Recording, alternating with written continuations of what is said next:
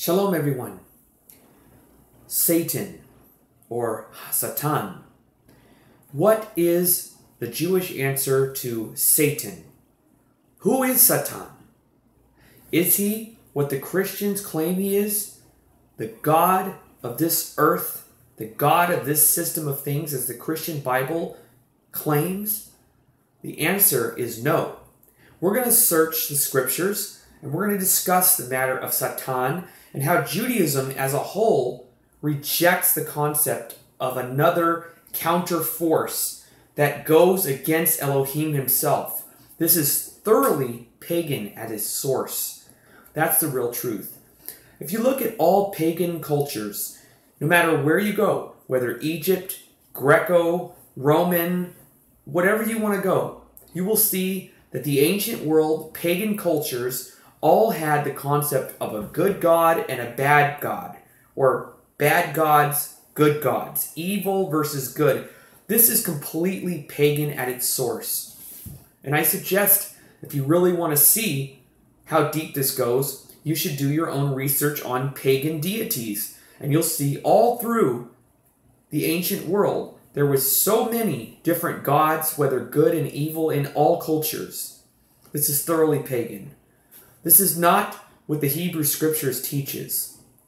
The Hebrew Scriptures teach very, very clearly that there is one Elohim who is the master and ruler over all force, over all things, good and evil. Elohim alone, Yehovah, is the master and controller of all forces. Angels do not have free will. In Tanakh, if you read the Hebrew Scriptures, anywhere you look, the angels are given orders to fulfill the decrees of Yehovah, Elohim. They do not have the right to create their own team or counter-offensive team against God. This is just complete nonsense, according to Tanakh. So, when looking through the Hebrew Scriptures, you'll find passages where Elohim says himself that there is no other force besides him. For example, Isaiah chapter 45, verse 7. It says, I form the light and create darkness. I make peace and I create evil. I, Yehovah, do all these things. Now, many Christian Bibles will mistranslate the word evil, Ra, as disaster or some other form, calamity, but that's not what it says. It says evil. Now, it doesn't mean that Elohim is evil. That's not what it's saying. It's saying that there is no other force besides him. Therefore, there's no contradiction in this whatsoever. The Torah tells you very specifically to stay away from magic, from raising up the dead spirits, from anything to do with the supernatural. Elohim does not deny that these forces are real at all. But he is in control of all these things. Therefore, if he gives the warning and you break that warning and choose to do superstitious things or magic or trying to wake up the dead, to speak to the dead, Elohim says very clearly, these are real things. It's not fake. Yes, there are a lot of phony magicians. There are a lot of phony people who claim to be speaking to the dead. The majority of them are phony. But he does exclaim that this is truly a real force, and he warns you to stay away from it. So if you choose to do it, then of course it is Elohim who will punish you. Elohim himself will punish you by letting these forces enter your life, enter your home. This is a fact. He gave you the warning. You chose not to follow. Now, if you turn and you center your life on Elohim, then none of these forces will ever consume your life or your home. This will all go away if you focus your life on Elohim and his Torah. That's the key. Now, the first example I'm going to show you that evil is not inherent. We were not born in evil, as Christianity teaches. This is not true. We were not born evil. Now, we have evil inclinations, which means, yes, everything that we have, our feelings, our emotions, are from Elohim. He created us to think, to have a sense of humor, to have anger, evil, good, all things are from the divine, from Elohim. We were made in his image. So therefore, if Elohim gets angry, he made us in his image. So we get angry. That's why we have those, senses, awarenesses. We have feelings, emotions that are from our Creator. Now, the big difference is, because I'm not trying to compare it to say that we are completely like Elohim. Elohim is all holy, and he does not, like us, do anything out of evil. Meaning, he does not do anything unjust on purpose just to hurt people. This is not what I'm trying to tell you. We have a choice, free will, to choose whether to do good or evil. Meaning, for example, if you're given an extra $20 bill, you're at Walmart or you're at any store and you get an extra $20 bill, you might say to yourself, well, Walmart makes billions of dollars. What is a $20 bill going to do? How are they going to miss $20? They're making billions of dollars. You can choose to do that. Take the $20 and go about your day. Not thinking about maybe this will cost this poor person their job. Or that Elohim says, you must not steal. It's easy to try to change the laws of Elohim and make it okay to do certain things because you think that they can compensate themselves for this. But this goes against Elohim's laws. So therefore, we have a choice of whether to steal or not to steal. Nobody forces you unless they have a gun to your head. Regardless, you make a choice whether to say to the person, kill me, or yes, I'm going to do what you tell me to do because you have a gun to your head. Everything is a choice. Nobody forces anyone to commit murder. Nobody forces anyone to steal in a normal situation. That's what I mean. You have a choice. Your conscience, deep within you, which Elohim gave us, he gave us the evil inclination and the good. And we get to choose. It's up here in our minds. We get to choose. Should I do this? Some people, they listen to their conscience and they decide to do the right thing. Some people ignore their good conscience and follow the evil inclination and do what is wrong. So nobody can say that they don't have a choice. We all have a choice. And that is exactly what Satan or Satan, that's his job. According to the Hebrew scriptures, Satan in every situation is never, ever, ever doing anything on his own will. He must follow the decrees of Elohim. He is not allowed to create another team. He does not do anything of his own free will. Elohim gives him orders and he obeys those orders. That's what we find in the Hebrew scriptures. When it comes to us, we are not forced to following what Christianity teaches, that we are inherently evil.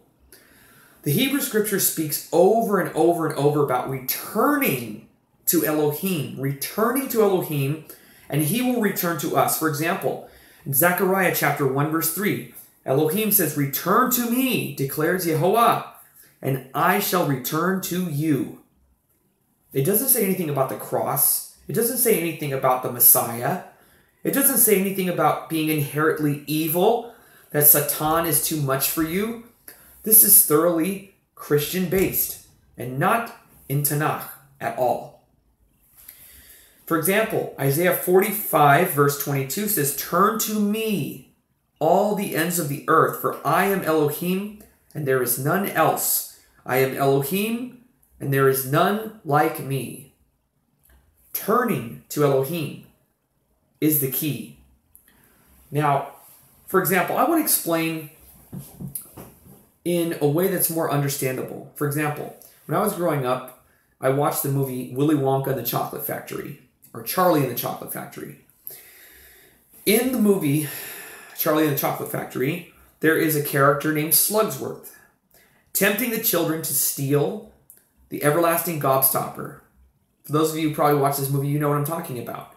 He goes to every child and whispers in their ear, I'm going to give you a fortune if you steal the gobstopper, the everlasting gobstopper, and give it to me so that I can create my own business and be rich myself. Now, every single one of those children were told the rules, that they are not allowed to touch what he said not to touch. And every single one of the children failed, and there were consequences. They suffered the consequences.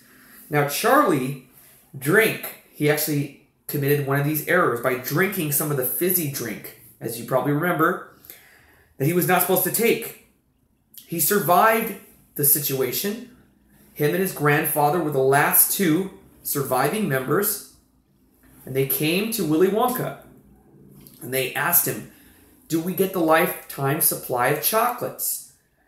And that's when Willy Wonka tells them, no, you failed. You failed. You did exactly what I told you not to do. You took something that I gave you no permission to take. I told you specifically not to take or violate these rules, and you did. Good day, sir. Good day. So the grandfather, in great anger, says, come on, Charlie. Let's go give the everlasting gobstopper to Slugsworth. And what happens at the end? Charlie thinks he's got both his inclinations working, the good and the evil. And he turns around and places the everlasting gobstopper on the desk of Willy Wonka. And Willy Wonka stops him as he's walking away and says, stop! You did it. You chose to do the right thing. He was searching for someone, a child, who would be honest and choose the right thing to take over his business. Now, if we compare this story to the Christian idea of Satan, they will take the character of Slugworth at face value and say Slugworth was an evil man, dead evil. He was evil, rotten. But what would the Jewish people say? Us. We would say, well, if you watch the movie in context, you'll see that Slugworth actually worked for Willy Wonka. He was not a bad guy. He was hired, and his job was to tempt the children. You see what I'm saying? You see the connection here? He was hired to tempt the children, to get them to fail in following the orders of Willy Wonka. So in the end, we find out that Slugworth was not a bad guy. His job was specifically to tempt the children to do the wrong thing and offer them fortune, temptation, greed. But Charlie chose to do good. I use that example because it's something that I grew up with. It's a great movie too. But this is a great example of how you can take what somebody does, for example, Slugworth. You could say he's an evil, rotten scoundrel and leave the movie early and say, you know what, he was a rotten, mean person. Charlie won the day, but it still makes Slugworth a bad guy. And we, who study very carefully, will read or watch the entire story, this whole story being the entire Hebrew scriptures, Tanakh, and say, no, if you read or watch this story in context, Slugworth was not the bad guy. He was a good guy. And as you see in the end of the movie, Slugworth comes into view again and lets Charlie know that he did the right thing, that he was hired to do this special thing. So I use that as an example of what Satan really is here for. He is here to tempt us, to help us grow our spiritual muscles. Now, yes, it's not always, flowers and candy when it comes to Satan and the things he tempts us with. We are tempted in many, many different ways. Like, for example, for men, if every woman was not attractive, it wouldn't be a big deal not to cheat on your wife. If every man was ugly or looked like a sack of potatoes, it wouldn't be a big deal and not so hard for a woman to cheat on her man. But in this world, we have temptations. We have beautiful people. We have beautiful places. We have money. All these things in this world to tempt us into doing the wrong thing. And the more we choose to do the right thing in whatever situation it is, we are winning against Satan. The word Satan first appears in the book of Numbers, chapter 22, verse 22. When it says that Elohim sent a messenger or an angel, this is when Balaam was going to curse the Jewish people. He sent an angel, it says, as an adversary. In the Hebrew, the words are le Satan, as a Satan against him. Now, the Christian Bibles and English translations will not render that as Satan, especially the Christian Bibles, because this is a problem for their theology. God cannot make anyone a Satan, because in Christian theology, God cannot be evil, or he cannot think in an evil way. But this is not what the Hebrew Scripture says.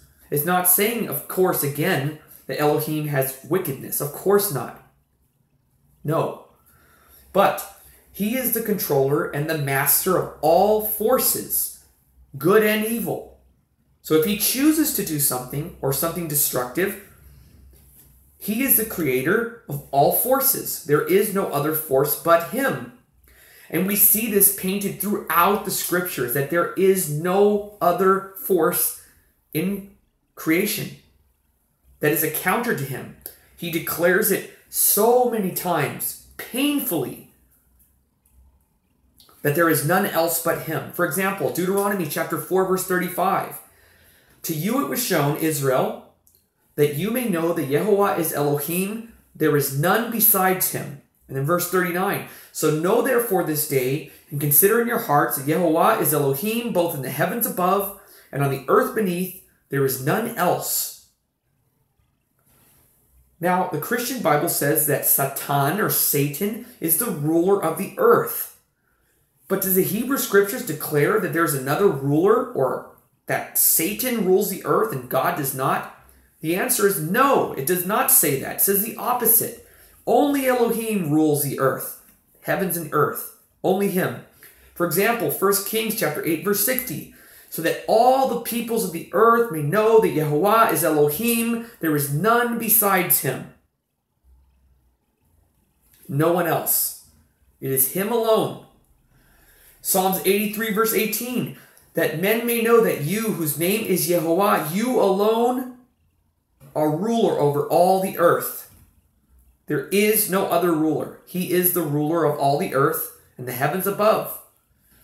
Satan does not have free will. He follows the orders of Elohim. For example, in the book of Job, Job tells a story of Satan walking amongst the angels. He's one of the angels. He's walking in with the angels, the sons of God. Now, this term sons of God, another thoroughly pagan concept in the Christian Bible about son of God. For example, Zeus, Hercules, son of God, born of a virgin. We can go on and on about this. This is a whole other subject. But yes, in the Hebrew Scriptures, the angels are called sons of God. So is Israel, sons of God. So, Satan comes in among the angels, and he has a conversation with Elohim. And it appears to be that Satan was going to and fro among the earth and basically causing trouble wherever he goes because that's his job. And Elohim says, have you noticed my servant Job? How faithful he is, how righteous he is. He stands alone among all the earth. And Satan, very sarcastically, he's an angel who observes all things. So of course he's righteous and faithful. You bless the work of his hands. You bless his land. Look at all the property he has. All the blessings, the animals, the children. But touch his life, meaning curse his life. Take away the riches, the properties, the real estate, the animals. Take all that away, and I promise you he will curse you to your face. And what does Elohim say? He says, go ahead, you may do this and this and this, and nothing more. Only do not kill him. He doesn't say do whatever you want. Or Satan doesn't say, you know what, I'm going to go do this. And God says, wait. And he leaves anyways and does whatever he wants. No angel has any right to do anything without Yehovah. That's why whatever Yehovah declared to Satan in the book of Job, read it for yourself. In every instance where Satan returns with the sons of God to speak to Elohim, Elohim gives him his orders and he obeys them. He does not go against them. He does not have free will. And you'll see this many times.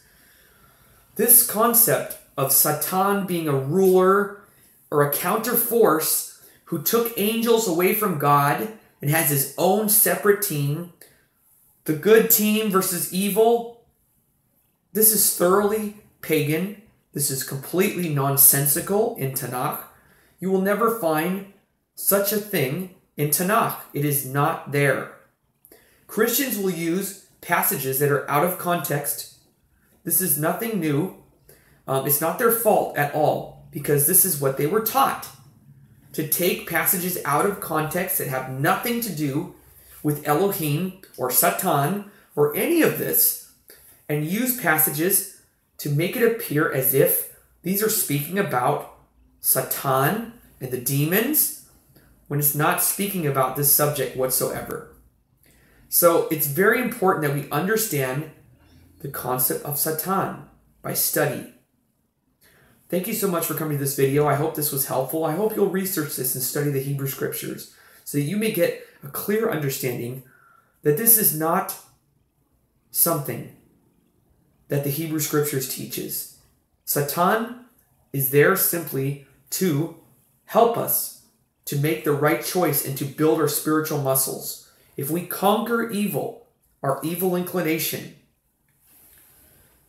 our Yetzer Hara, in Hebrew, that means evil inclination. If we conquer, we will prove worthy of Elohim. It's an everyday battle. It is never easy and will never be easy. But if we conquer, we will